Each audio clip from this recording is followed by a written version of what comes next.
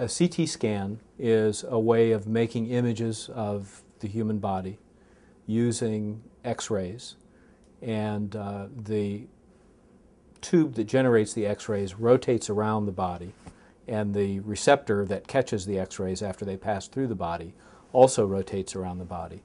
And as the tube and the receptor rotate, the body slides through the scanner.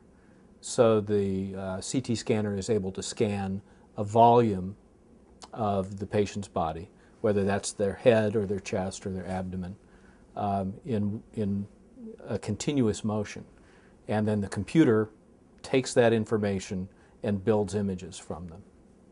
In the volume that it scans all of that: bone, tissue, soft tissue, lung, heart, whatever part of the body that is being scanned. It scans everything there. And then when you get the images, you can adjust them to see different things well. What you should expect when you come to have a CT scan is that you will lie on a table. That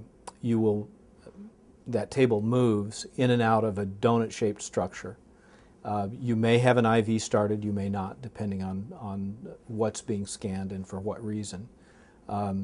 And the scan may be very short. It may take several minutes, or it could be longer, and you could slide in and out of the machine several times, again, depending on what is being scanned and why.